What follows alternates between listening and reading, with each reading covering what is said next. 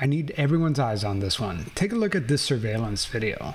Is this man carrying a large object or a body? You see, it's believed that the man in this video's name is Gaege Bethune.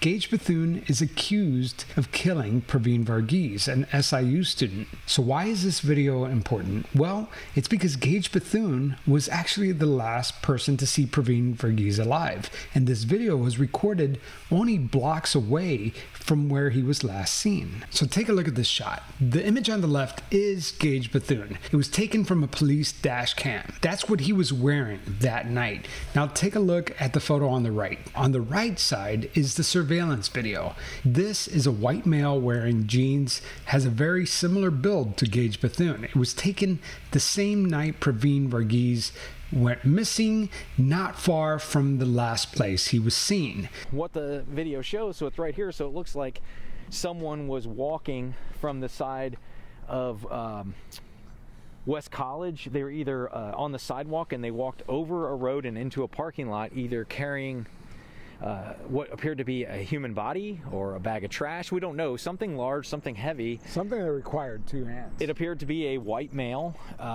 carrying it, and if you look at the side-by-side comparisons of what Gage was wearing in the trooper video on the side of Route 13 and the individual in that surveillance video, there are some consistencies. When you look at the two pictures side by side and you see the way the jeans fit, you know, they kind of are saggy at the bottom, the cut of the jeans, they look identical. The profile of the face, it's a white male, almost has the same exact hairline as Gage.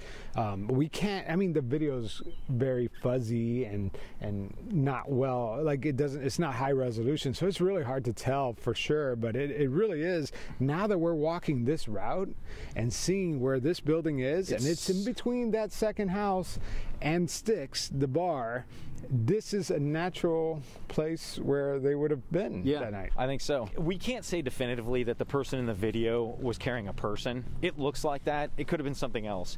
But, you know, my take on that is, you know, in a college town like this, could you see somebody pick somebody up and run around and horse around carrying somebody? Yeah, that's not an uncommon sight.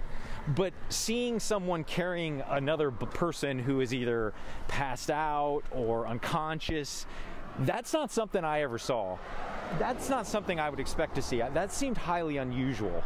And once again, we can't say that the person in that video, the surveillance, was actually carrying a body, but that would be a very unusual thing to see in the middle of the night on a night where it's 13 degrees, somebody walking across the street carrying another person. Was this person carrying a large object or was he carrying a body? You tell me. It's a pretty shocking case because Gaege Bethune was actually charged and convicted for the murder of Pravin Varughese, but at the very last minute, the judge overturned the verdict. We did a 9-part investigation on this case, and you could binge the whole thing now. Criminal Conduct is available wherever you get your podcasts.